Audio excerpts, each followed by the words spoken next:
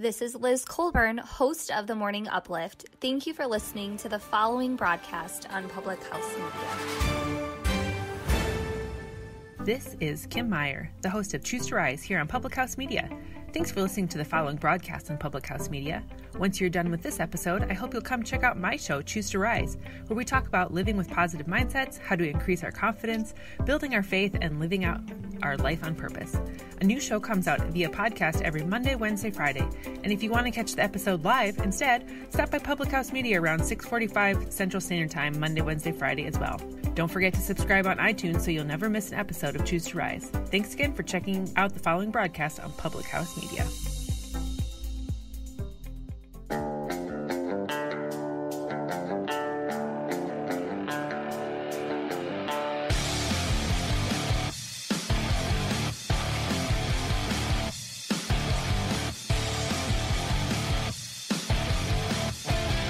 Hey everyone, welcome to Beauties and Headcanons, where we're nerdy and you probably are too. This is Emily and I'm here today with Lindsay and Elisabeth, and we're here to talk nerdy to you. With Halloween fast approaching, we've been racking our brains to think of a topic that wasn't covered last year. Erica and I kind of went overboard and did a lot of Halloween stuff in October last year. And now that I have two new co-hosts with me, we were trying to figure out what we could talk about that hadn't already been covered. And while we were researching, we found some interesting tidbits about Halloween in the world of Harry Potter. So we'd like to share that information along with some of our own headcanons with you.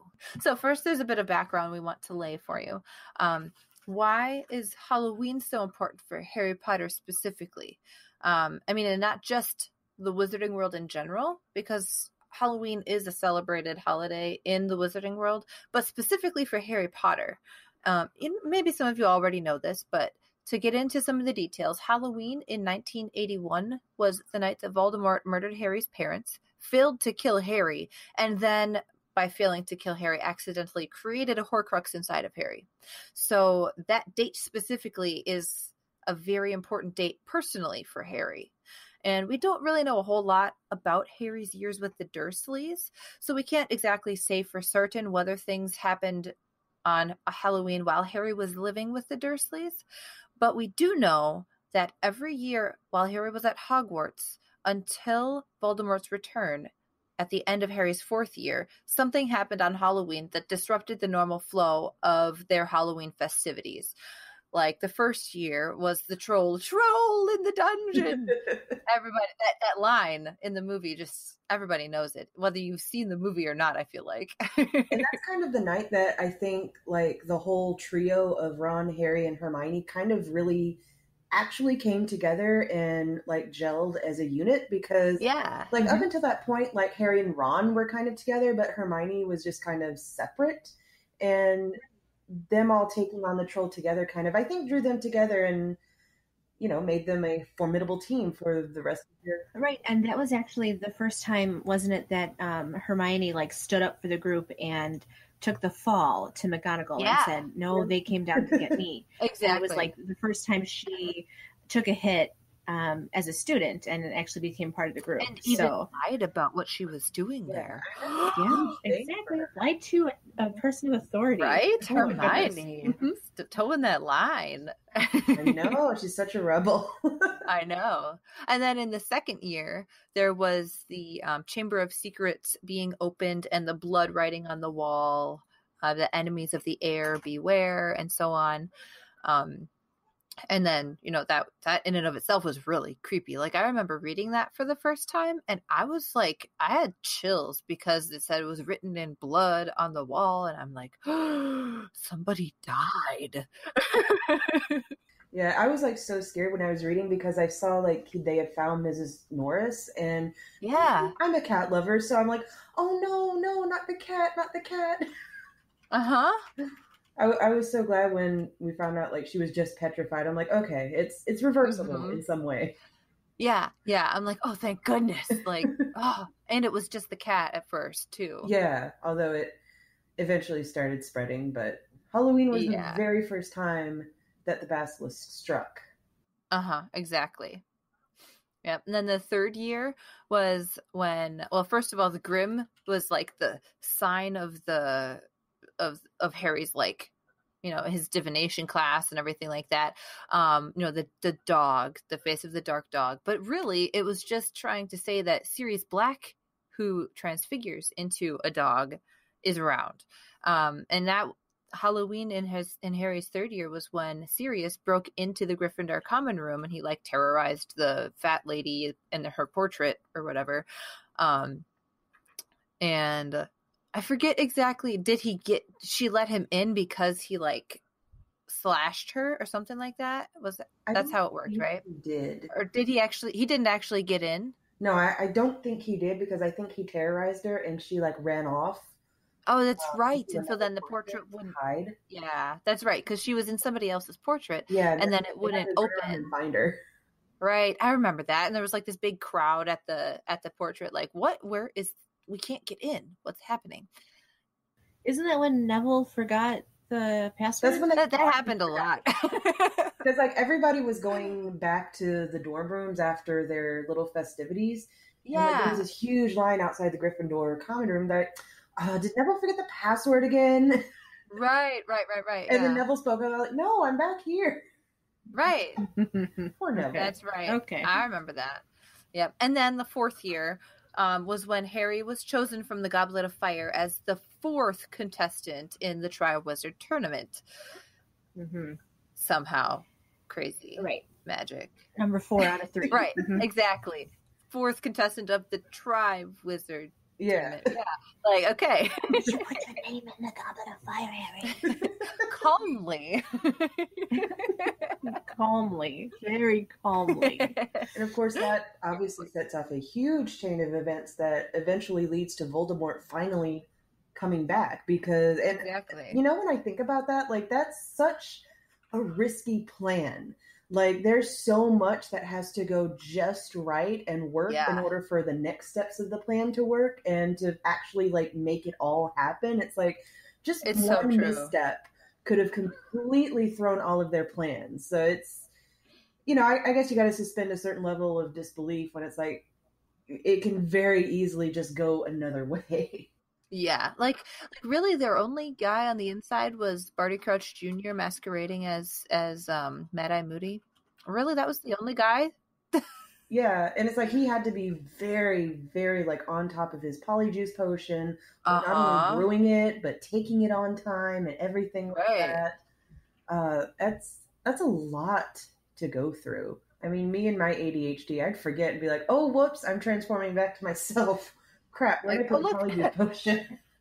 Oh, look, my skin looks weird. What's the... I totally love David Tennant, so it's hard for me to like even see him as a bad guy most of the time. So it's just difficult. I know. But I do have a soft spot in there somewhere for Barty Crouch, because I feel like, anyway, isn't there also though a alternate story where something doesn't go right with the Goblet of Fire Triwizard Tournament? So it's I feel like I didn't read the Cursed Child, and I haven't read very much like of anything beyond the original 7 books. So I feel like I read something about have either of you read Cursed Child or no? I have not. I have the book. But I have the book too. And I had access to it at some point, but I didn't read it. So I feel like there's something in there. And I know that there's lots of speculation about how it's not canon. But I just feel very like that there's something there. It had something to do with the really cute boy who was also from Gryffindor. What's his name? Also from Gryffindor? He was from... was he not from Gryffindor? I don't know. Do you mean Cedric? He's from Hufflepuff. Yeah. He's from Hufflepuff. Okay. Cedric Diggory. Cedric Diggory, yeah. Somewhere in this alternate universe, Cedric Diggory doesn't die. And I swear to you, I'm not making this up, but I do know that there was lots of outroar about it having even be imagined. So imagine if all of that hadn't worked out, I guess. I don't know. Yeah, I mean, because if they wouldn't have been able to like get Harry and everything, then they wouldn't have been able to raise Lord Voldemort. It was a very distinct plan. They had to definitely do it the way they did it. Yeah. Right.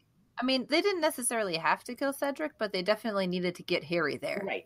And I mean, I also had a soft spot for Cedric Diggory too. So, like, instead of sharing like the credit with Cedric by both of them grabbing it at the same time, like if Harry had just gone ahead as Cedric told him to do and just taken it, then Cedric actually would have still been alive. Probably would have ended up being like the Minister of Magic or something. I don't know.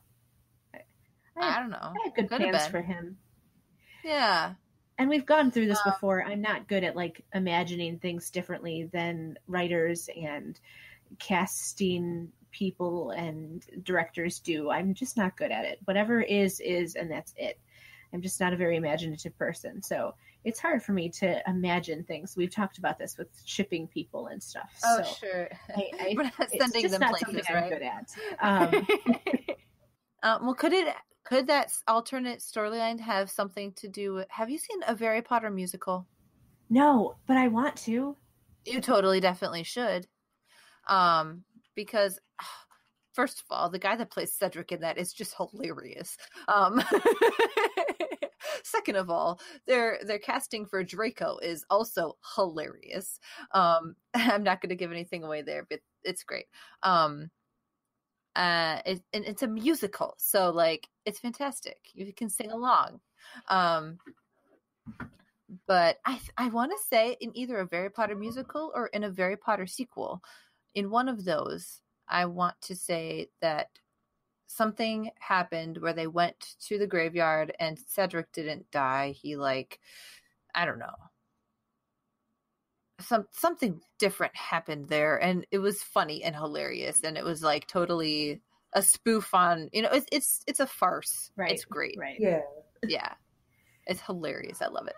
Highly recommend. What year is it that Nearly Headless Nick is celebrating his death day, which was October 31st? Year? I think that was the second. Was that? Okay. Yeah, I think that's right. Because I think they were walking back from Nick's party when they stumbled upon that message. Okay. That's right. I think that was also the year that they were, Sir Nicholas was very upset that he was not invited to the Headless Hunt as well. And so they don't show much about that in the movie either. Oh, yeah, but it's because he's not headless. He's nearly headless. He was nearly headless, and that's why he doesn't like being called nearly headless, is because he doesn't get invited to the Headless Hunt. Well, I imagine it because he was being decapitated.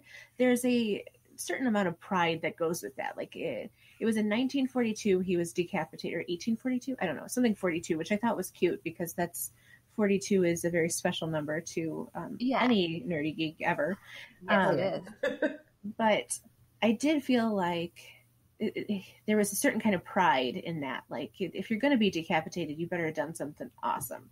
And I would like the backstory on Nearly Headless Nick as to what exactly he did in order to be decapitated on Halloween. I mean, let's be serious. Yeah, I don't remember reading about that in the books, but I remember he complained that whoever did it was just totally incompetent and obviously right. Can't even decapitate a person correctly. I mean, right? Yes, exactly. One job. Okay. Like, we can tell me, like, just do it right, do it competently. Yeah. we can do the math here. So Nearly Headless Nick's birth or a death day party was in 1992. Yes. And so it was like 150 years. So it would have been 92 or was it 1842. 1842. 92. Yes. Yep. Yeah, 42 to 92. Right. So it would have been 150 years. So it was 1842. Correct. Was when he was decapitated-ish. Yes. We figured it out. I am still reeling from 1981 being the year that Harry's folks were killed, because I suppose I never realized that Harry is older than me. Reading the books, I just assumed it was in the present day. Right. Like in the current time. And then seeing the movies, I thought about it some more, and I'm like, they never have a cell phone. Yes. They never use a computer. Even though computers existed, they just didn't. You don't see one in the Dursleys' house or anything like that. That's funny too. Computer games, which back in the early 90s. Oh, true. That would have been pretty appropriate, because I remember in the early 90s early to mid 90s, they had all kinds of DOS based games that you could play on the computer. I played all of those DOS-based games. So I've been watching a show with a friend of mine who was telling me that I have to remember that there's 3 separate realities going on in the show.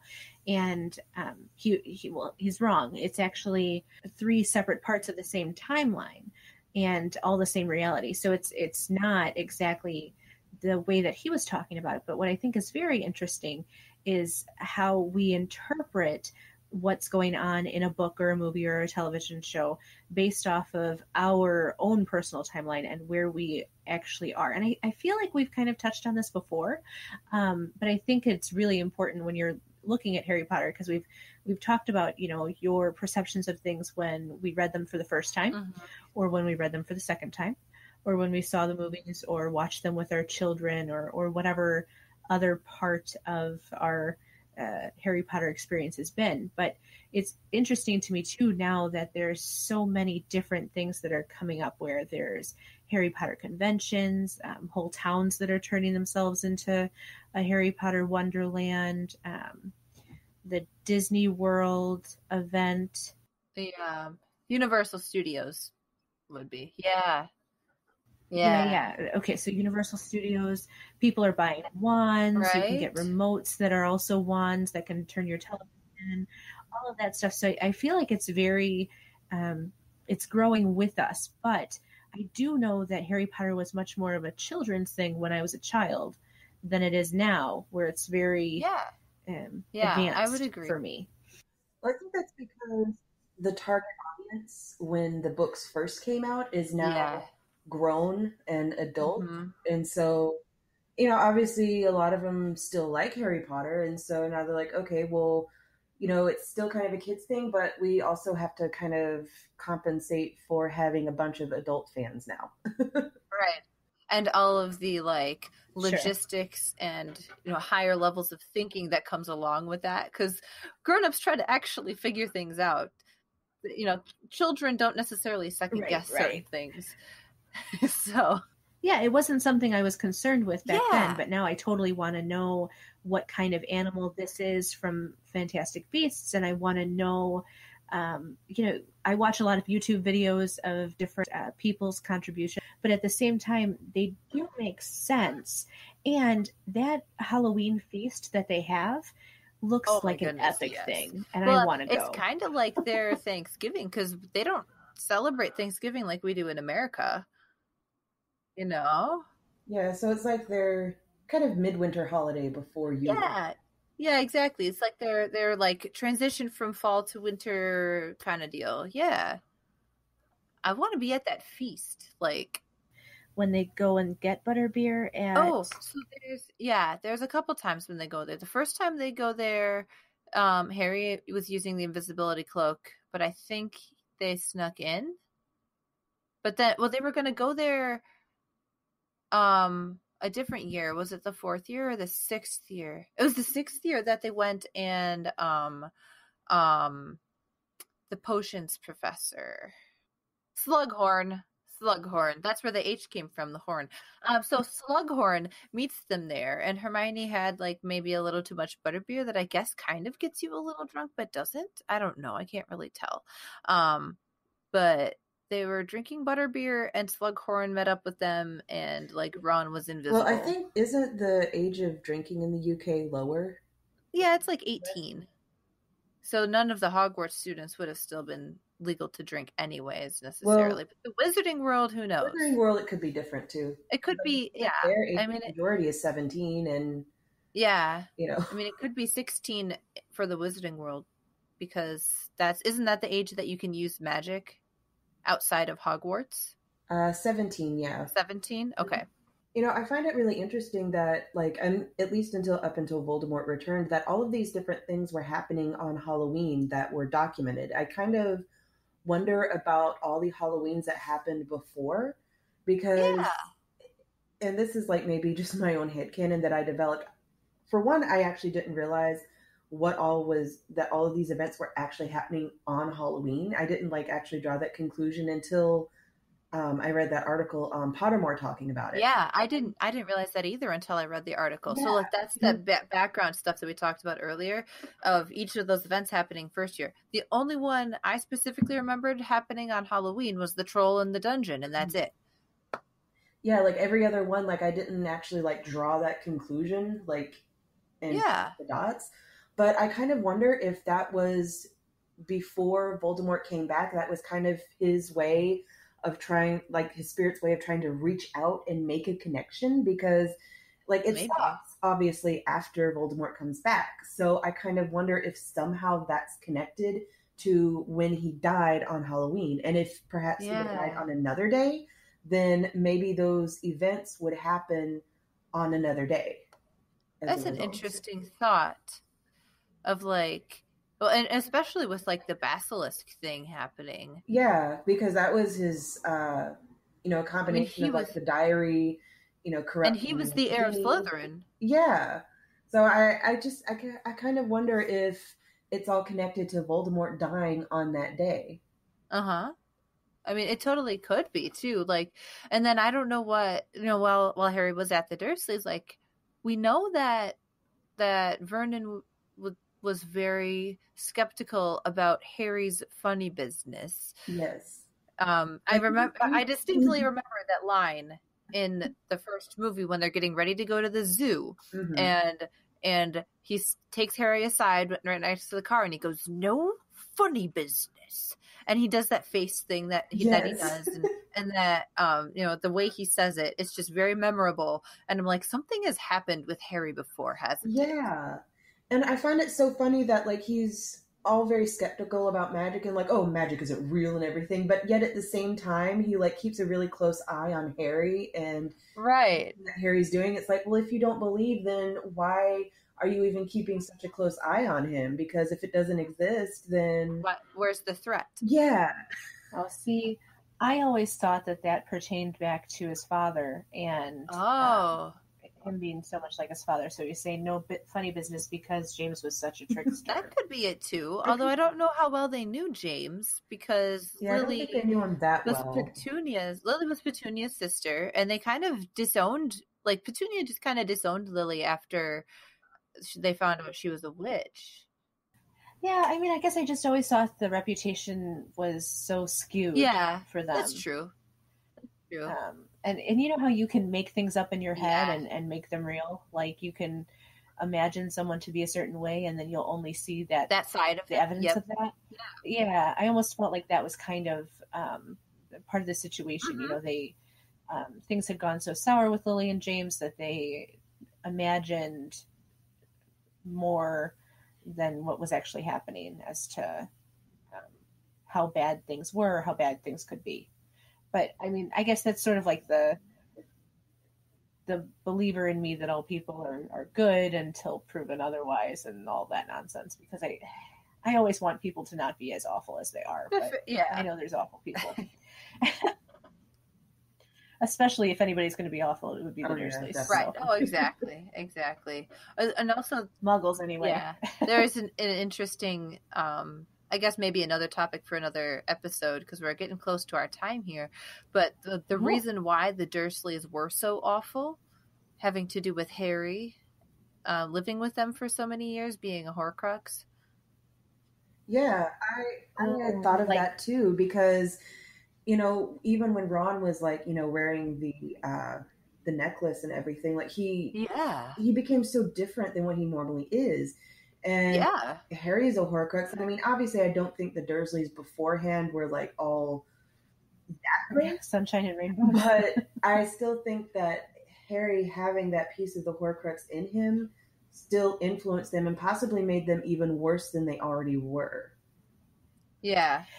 But then wouldn't we have seen evidence of that while he was at Hogwarts too? He was still a Horcrux. Well, I mean, maybe some of the students acting out was possibly a result of that.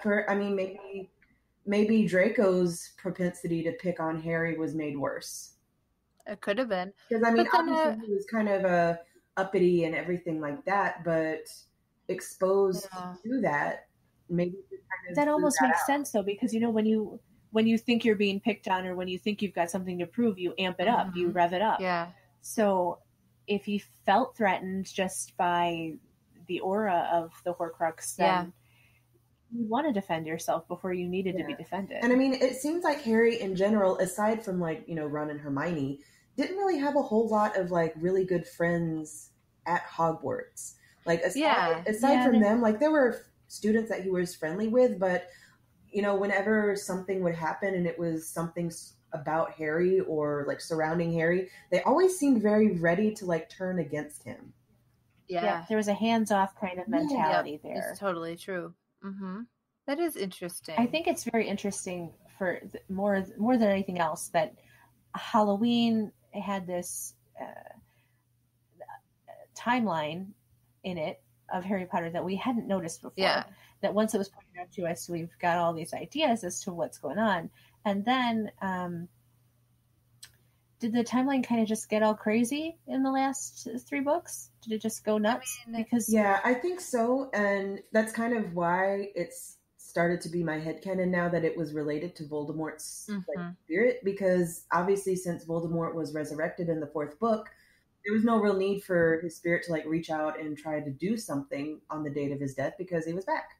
Right. And he could have, so then like the whatever was left of Voldemort could have been trying to reach out towards the Horcrux that was in Harry. He didn't know that it was in there. But could have caused in the first book Quirrell to bring the troll in on that day because he just really, really needed to get back to, being whole again. And, the second year, same deal. Third year was Sirius Black. So that's a little bit different. I'm not sure how that one kind of relates. But there could also have been some kind of reason why Sirius Black came back. Like, let's say that Voldemort was revving up each year. And at that year mark, he was the strongest. So he was able to pull towards the Horcrux or proceed towards the Horcrux in some way, shape, or form. So some ethereal way. Then he gets strong enough to put off some kind of siren that Sirius Black recognizes and needs to go warn Harry, needs to go and do something about it. Okay. It could have been that caused the rat to like basically consent to be in that picture, because that's what initially set Sirius off. So I wonder if that was a subtle influence to like, oh yeah, go ahead, be in that picture. Sirius will go ahead and see it and he'll break in and possibly even show off some security holes where maybe Voldemort could take advantage of. And he had a reputation as well as a prisoner of Azkaban to be this surly, awful wizard. So there's this aura of him being bad, as it were. So I don't know if maybe there was a stirring at Azkaban or some kind of agitation there that was causing alarm. I don't know. Yeah, it could have. It could have been anything. Yeah. Well, to think about. Yeah. Right. Like we got to call up J.K. Rowling and be like, hey, we got this idea. Yeah. Gotta tell us what's real here. I suppose that's what we do here, right? With our headcanons. Exactly. Yeah. Got to bring it all around. Yeah. Well, that's all we have for today, guys. Thanks for getting nerdy with us. We just wanted to make sure that you still know you have the opportunity to talk nerdy to us. Find Beauties and Headcanons on Facebook, Twitter, Tumblr, and now Instagram at PHM Beauties and Headcanons to share your nerdy topic suggestions. Subscribe to this podcast and others from Public House Media on iTunes, Spreaker, Spotify, and wherever good podcasts are found. I make sure that I always download automatically on my app so that it's right there for me when I'm ready to listen. And I honestly think you guys should too. We love feedback, so if you liked this episode, or even if you didn't, please give us a rating and a review so we can keep on making great episodes for you. We'd love to hear from you. We'd love to know what kinds of things you are thinking about for Halloween and for Harry Potter. And I'm Lindsay. I'm Emily. And I'm Elisabeth. And thanks for getting nerdy with us on Beauties and Headcanons.